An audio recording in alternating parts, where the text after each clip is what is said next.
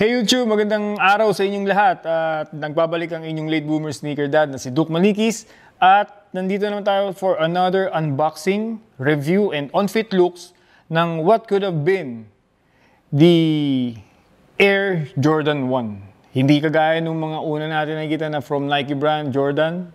Iba to. Ibahin nyo to.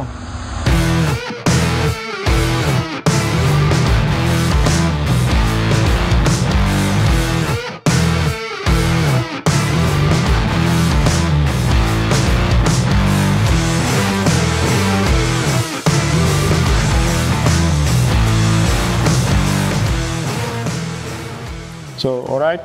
So, buksan na natin. It comes with a blue box, white stripes, Adidas logo, basketball logo here. Siguro ganito yung lumang logo ng basketball shoe before, 1984. Sige, unbox na natin. Isa siyang, hindi siya yung lid top box. So, ayan, pull mo siya.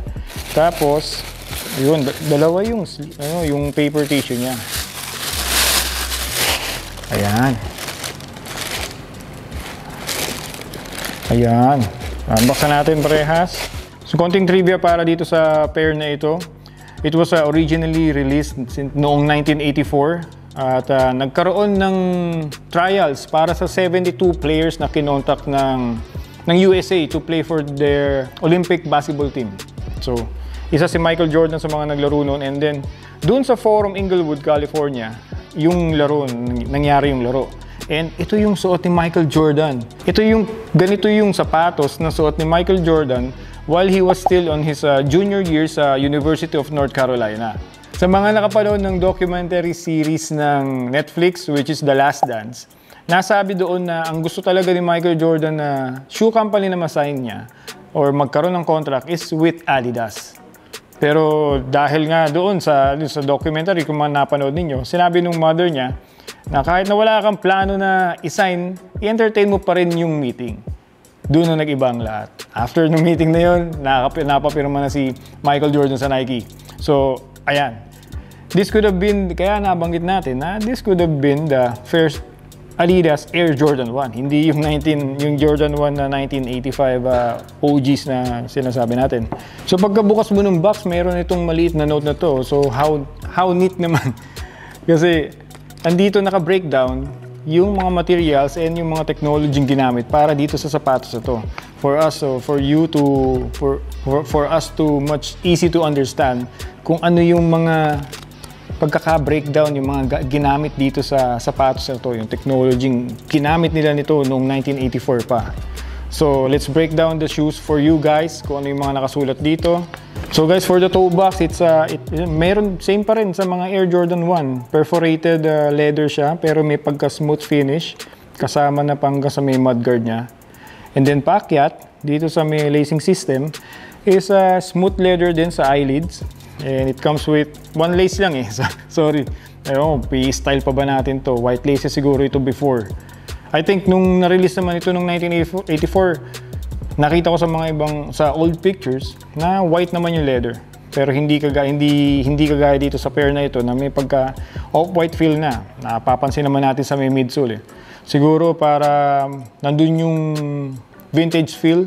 Kasi sa mga cutouts ng mga leather, may pagka-yellowish na. I think they did that on purpose para nga sa medyo makalumang pakiramdam at approach nung sapatos na to sa atin. OG nga eh. Now, balik tayo dun sa tang niya. Nasa lacing system tayo, di ba? Dito sa may tang, it's made out of nylon. Nylon tang siya. Medyo manipis. Buksan nga natin. Hindi ko mahatak-hatak eh. O, yan. May pagka-manipis siya. And then, sa tang tag, is yung Adidas trefoil logo. Back to back yan. Back to back. Back to back po mga kaibigan. Pamain na lang. Nagbenta. So for the mid panels, meron tayong tatlong stripes. Blue suede leathers yan, magkabila, lateral and medial, na naka-overlay sa tumbled leather. And then on top of that tumbled leather is yung tinatawag na criss-cross ankle system. Yan. Yung kung saan connected itong strap. Dito sa lateral part, makikita natin yung cross niya, cross shape. Pero sa medial side, hindi na. Now, naka-overlay din itong si criss-cross ankle system niya sa isang, papunta sa heel part, no? Papunta tayo sa heel part na. Is isang leather, blue leather din. Tapos mayroon din naka-overlay na desaturated blue leather color. Tapos dito, yung naglalak, nag-handle dun sa strap niya to the heel part is isang suede leather na naman. Naka-overlay sa isang, ayan, diretso siya, desaturated blue color. So, para dun sa Aled vintage feel. So, guys, para dito sa kulay blue na to, ito ay yung tinatawag nilang Stabilo heel. This Stabilo heel is an addition to the pre-molded nylon internal counter. Yan. Diba? Ang ibig sabihin, isa siyang tumutulong na para iwas tapilok, iwas injury, para hindi ma-flip yung paa. Medyo matigas nga siya yung na plastic or rubber. So guys, for the midsole, it's an off-white colored rubber. And meron naka-emboss na Adidas logo, trefoil logo again dito. And when you flip it over to the lateral, medial side, sorry, merong nakahiwalay dito na foam, na naka-decoupled siya dito sa buong sole ng sapatos. Ayan, nakahiwalay siya. And meron tinatawag na, itong net na to nakikita natin, ito yung tinatawag nilang Dellinger web. Nang ibig sabihin, it is the microcellular wedge. Dellinger web gives ultimate shock diffusion and absorption. So it works like a trampoline na kapag nagbigay ka ng puwersa, pag tumalong ka, point, and mag-expand yung foam na yan. The Dellinger web helps with like a trampoline. So ipupush back niya yung, hihinto niya yung yung pag-expand ng foam na yun. And magre-return siya ng energy. I think yun yung purpose nito. So 1984 meron ng ganung technology, galing. Now for the outsole guys, tinatawag siyang wide grip multi-disc sole. Makikita natin maraming mga bilog-bilog na Adidas trefoil logo. Yan yung mga maliliit pero merong nag-iisang malaking circular shape na I think for the traction to give you better stability, traction, and low torque.